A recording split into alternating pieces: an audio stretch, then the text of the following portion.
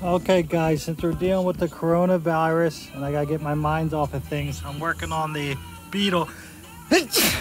Bless you. That's because I'm welding.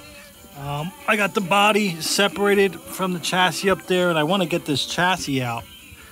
And moving the chassis by myself has been a pain in the butt. So I bought some wheelbarrow tires that just happens to be as thick as this threaded rod.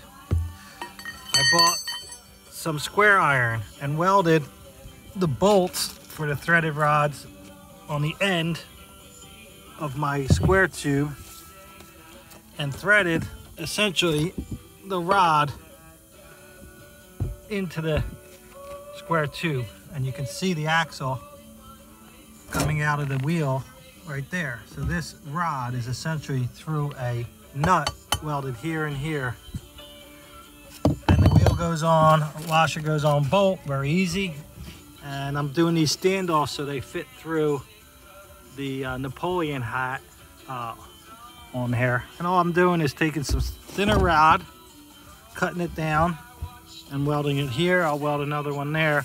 And that's how you make a axle with a couple nuts, bolts, threaded rods, and wheels. Pretty easy if you know how to weld. And if you don't know how to weld, it's a pretty easy project to get someone to help you with. Have fun.